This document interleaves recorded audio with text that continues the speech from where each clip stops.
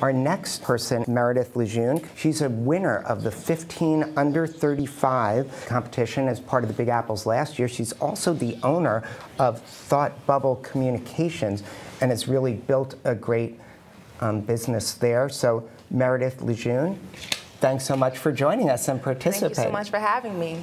So you're a winner of the 15 under 35. Yeah. What has that meant for you as a business owner? Wow, it's just, you know, I've been in public relations for a little over 12 years now, and it seems like it's just flown by. But to receive a recognition like, you know, 15 under 35, it's just, it's very humbling as a PR professional and as a business owner. And it's also gives me a little more credibility amongst potential and prospective clients.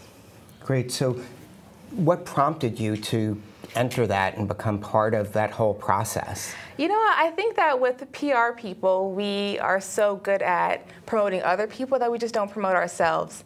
So I figured, you know what, I think I've been in this game long enough, and I've done some really great work and some really great campaigns. And I just want to I wanted to put myself out there and see, and it paid off. Great. Any lessons for those that are considering entering based on what you experienced and also maximizing the opportunity? Sure. I think that it's definitely something that, you know, if you are in the age range, you should definitely take advantage of. It's a great opportunity. I've met some great people. So it has allowed me to network outside of, I guess, my normal LinkedIn. And that's an interesting transition that just organizations like PRSA New York are going through. Now so much of the networking is done through channels like LinkedIn, and that's very effective. So has it been a benefit to you to find out other circles of networking, being involved in PRSA New York and getting that recognition? Right, definitely. It's allowed me to, I moved to New York in 2016 from Atlanta, so I was coming here fresh and new.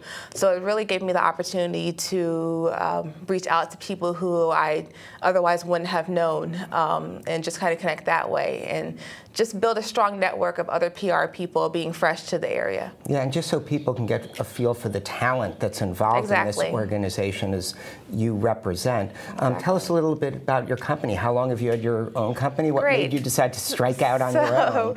Thought Bubble Communications is, I've been the owner for the past 5 years, a little over 5 years now. I am a contractor, and I do mostly multicultural communications, looking to expand more into the health and wellness area as well. Okay. So I've had the opportunity to work on a lot of great campaigns, with partnering with a lot of agencies, touching brands like Coca-Cola and Toyota, and working with National Black MBA Association, doing a lot of touching campaigns that are community focused.